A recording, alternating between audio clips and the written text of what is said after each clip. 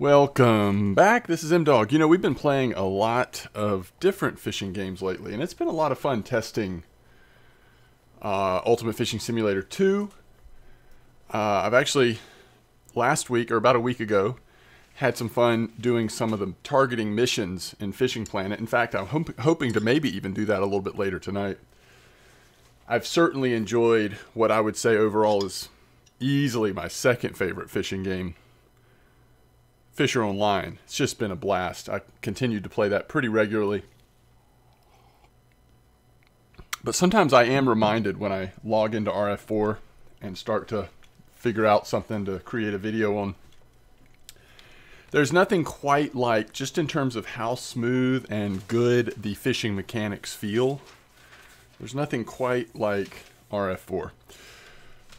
Okay, so here we are at 7351. We're using the Hornet 1001. Should mention that we are at Belaya, and we are going for, well, whatever we can catch here, right? Now, I did have the 5.4 fluorocarbon leader on, which I think was working really well, but then we landed a Timon, and so I have quickly changed this to 8.2 just to see if we can still get a decent bite rate. So we're going to check this out and see how it goes. If the bite rate is suddenly gone, then we'll switch back and see if that really does make a difference.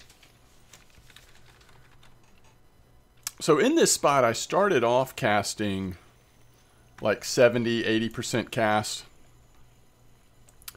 and was catching some. In fact, I think the largest grayling I've caught in these last few minutes, 1.4, was caught at about a 70% cast, like kind of like in this direction. But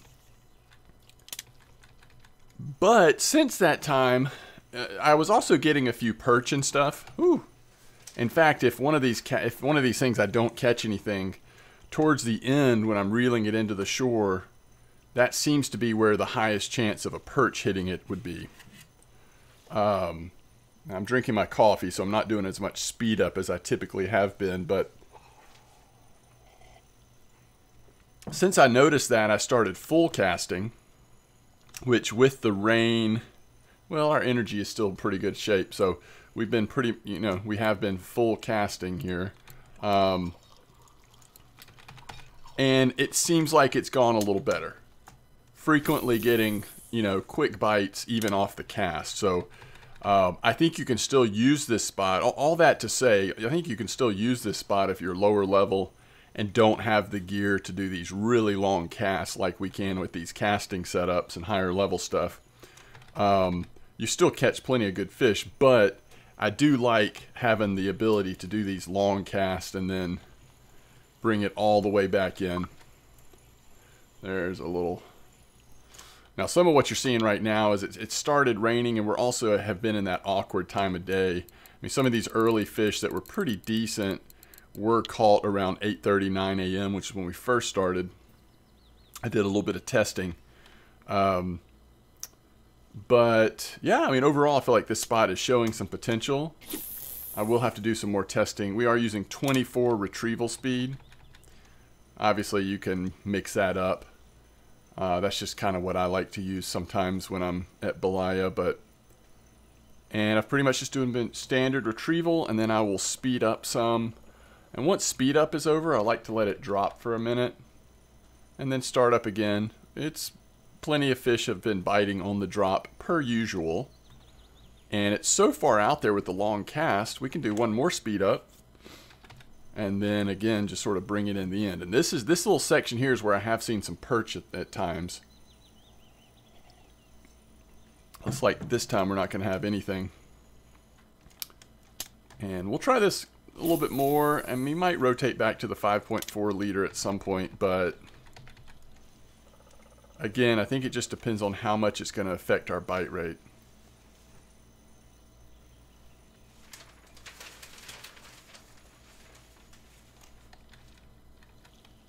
But the fishing mechanics are just great in RF4. Everything just feels right on.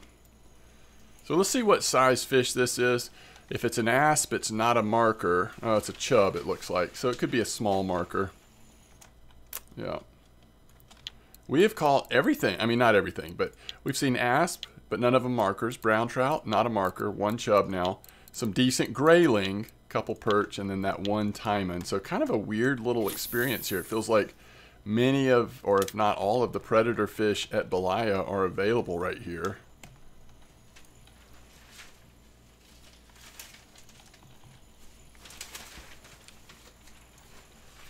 We're using the Hornet 1. I do have a slightly larger hook. We're using a size 6 hook instead of the 8, which is default. And we're also using the Rage treble, so a little bit of furriness on there. A little furry.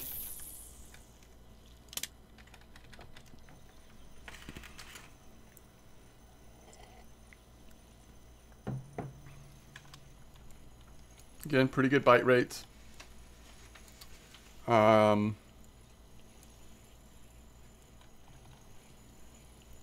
could be another marker grayling.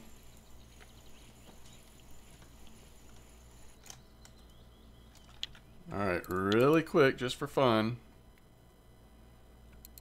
This is what we had on before. 5.4.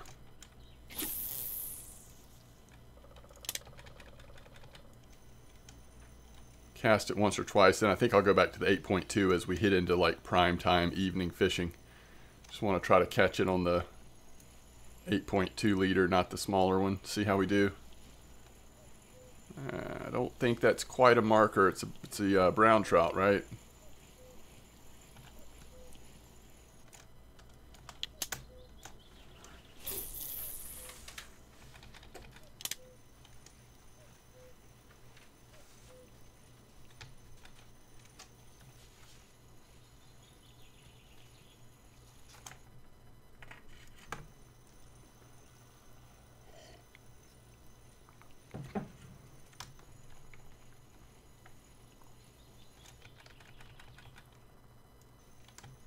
There we go, on the drop.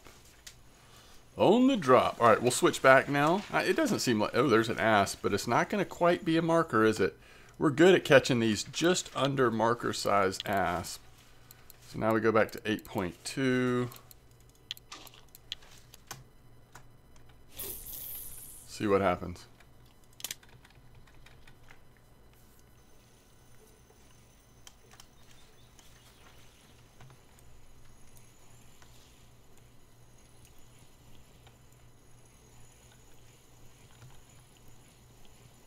I think it's another one.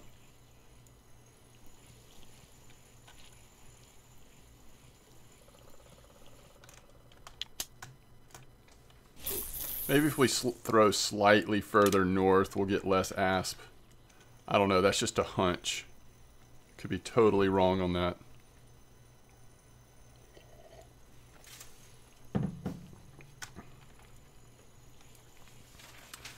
It is a long way to bring these fish in.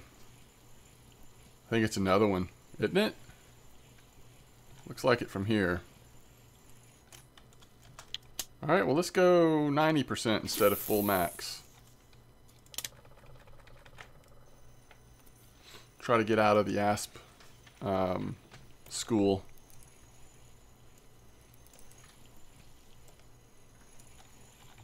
What do we got here? There we go. I think that's going to be our first marker brown trout, right? Yeah, that's what we want. So that was at 90%.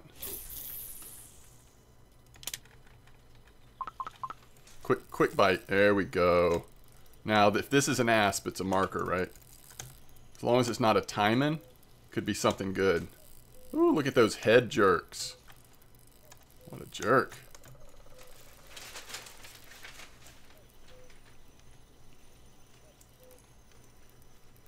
He's a fighter.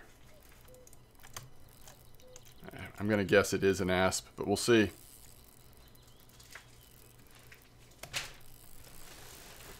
Yeah, I don't know.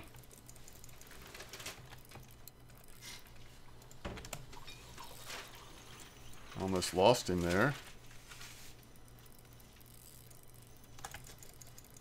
I mean, he's not spooling us, but he could pop off with all this head jerking. This is what we're here for, though. Again, as long as it's not a timing.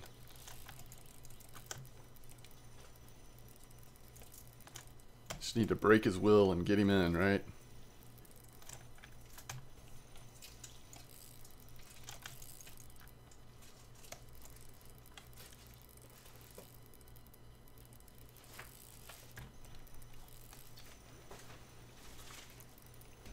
I so badly also just want to see him.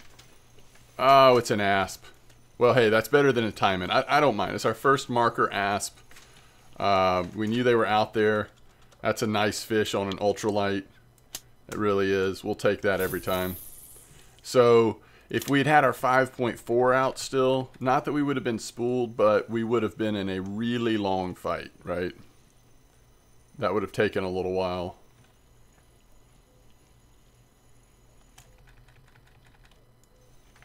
That was fun, though.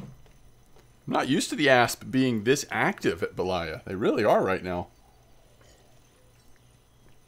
Here, I thought we were going to be mostly catching grayling and maybe a few brown trout. The asp have kind of been the dominant species here. Which I don't mind at all. They present a fun challenge.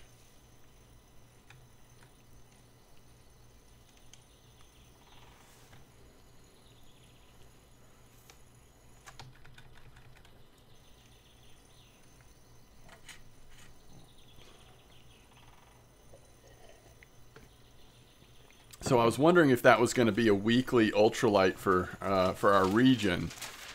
But with how active they are, it probably won't be. You also have asp on tuba, so that means people can go after them on trolling. So all sorts of ways in which it'd just be easier to get in a bigger ultralight asp than Belaya, but still a nice one, especially for Belaya.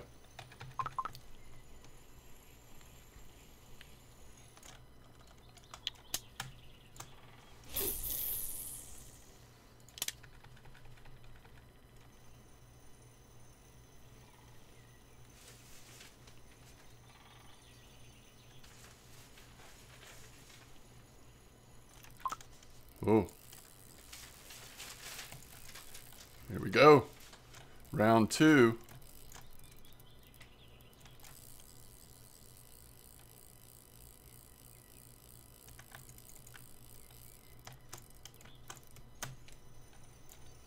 Doesn't it just seem like the same fish? This one might be 3.5 kilos. Maybe not. I don't know.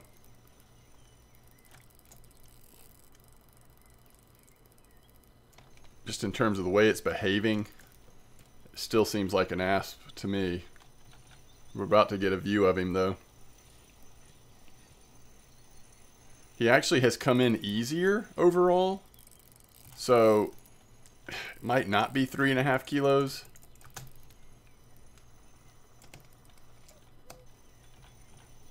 Alright, here he comes. Visual, yeah, it's just another asp. But hey, I mean, I'll take it. Like it is fun. This size asp on ultralight, this is a blast.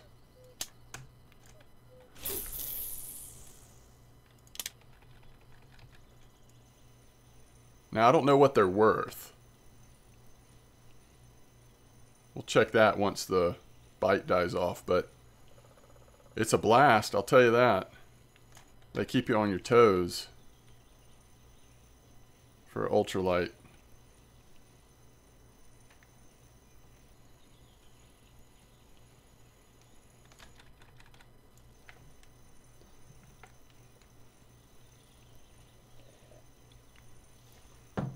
Alright. One thing I'm going to adjust, I'm going to go up to speed 28. Ooh, right at the last minute. And it was a grayling. Beautiful. Alright, 28 speed.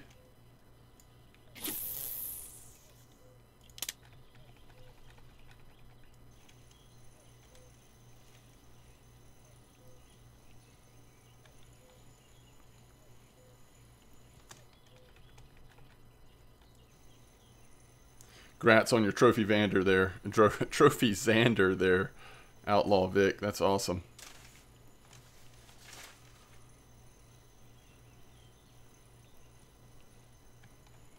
Alright, let's cast it one more time. Maybe it's a little fast. We are getting towards the end of the day, though. It's just about nighttime here.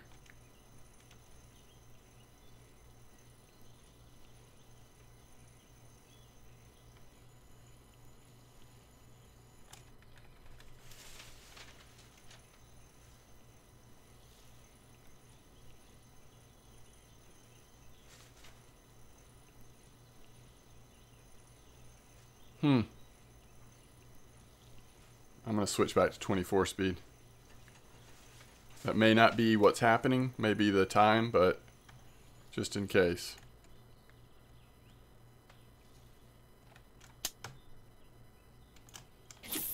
Max cast, let's just see what happens out there.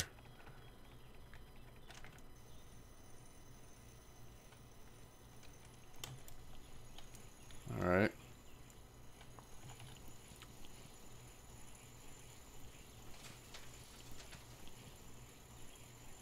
Is that a perch way out there?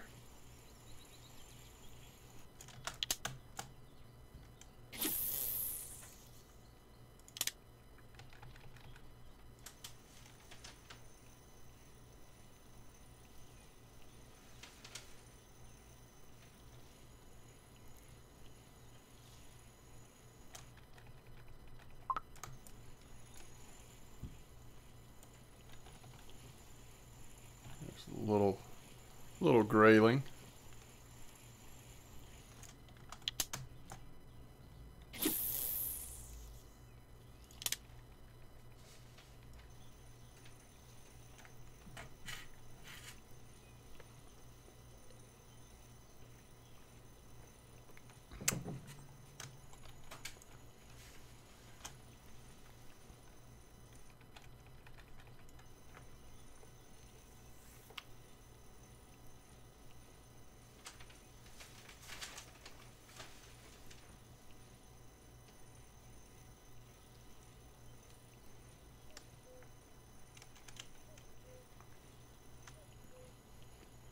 It's that time of night. It's harder to get a bite right now, but still potential if we can get one of it being a pretty nice fish.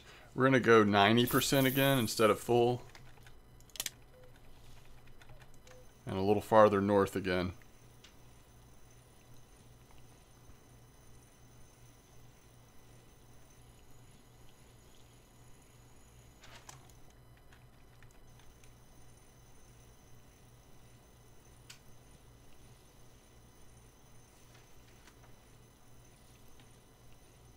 Come on.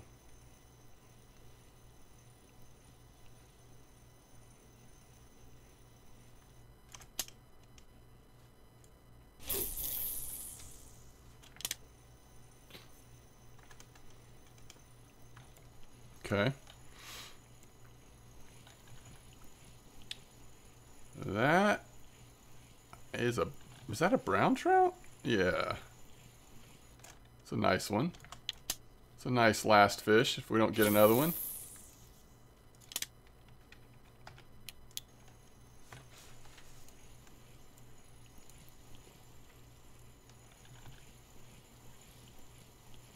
It's a small brown trout. They're definitely right in that spot, aren't they?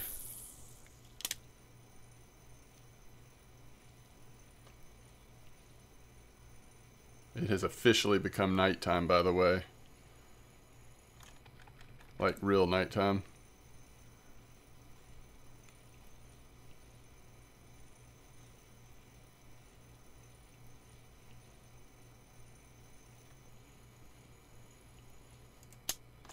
Full cast.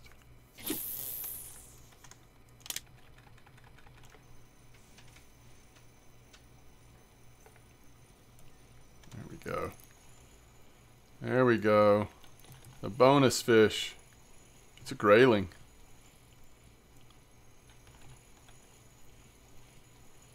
His mohawk is pretty well developed, so he's a decent one.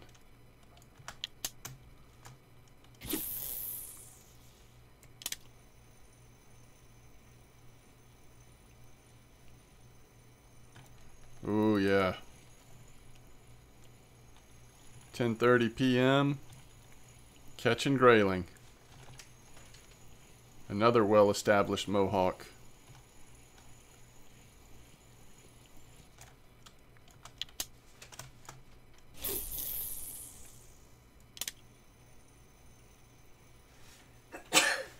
Bless you.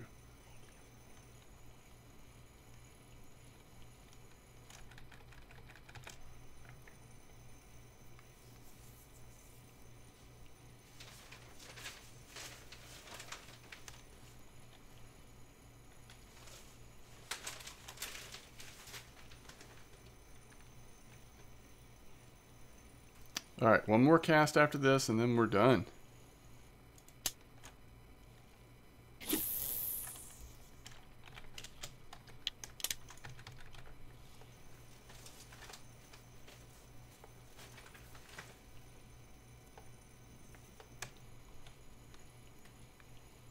Woo!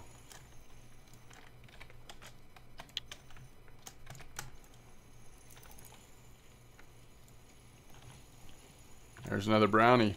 That's a marker as well. Alright, we'll cast again. It's a nice one. I think that's the best brownie of the day, actually.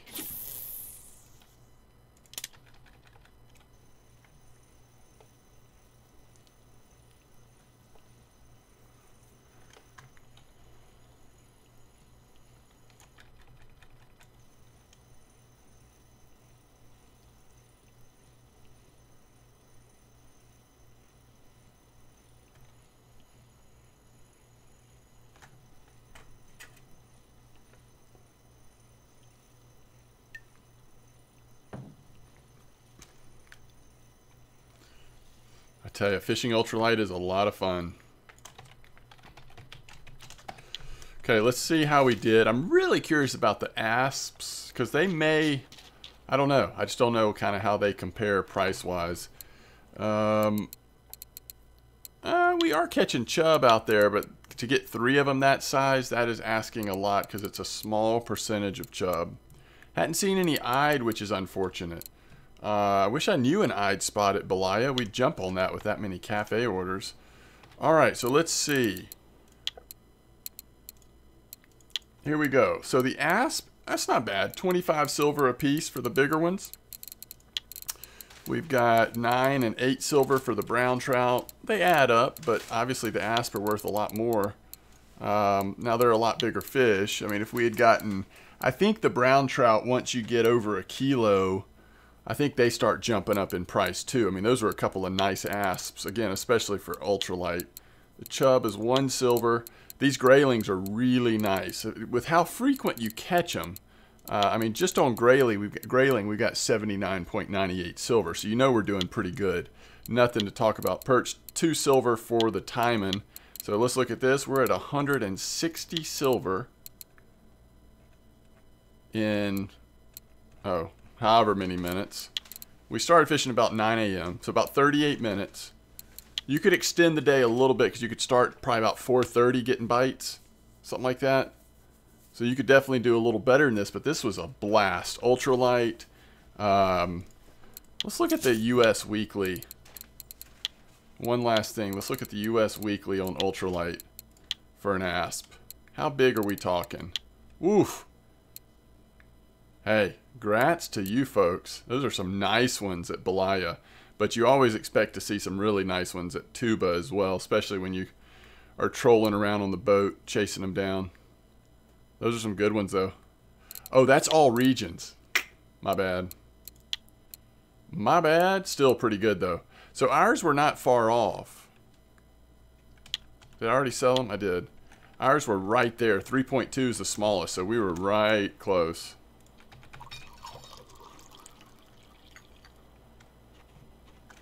Okay, hey. As always, thanks for being here. Thanks for the support. Tight lines. Let me know if you do any ultralight fishing. I kind of feel like doing more. I just don't know where else I would do it. Tunguska's been decent, I think, over in this little side creek, so I guess we could try that. But anyway, as always, I will see you next time.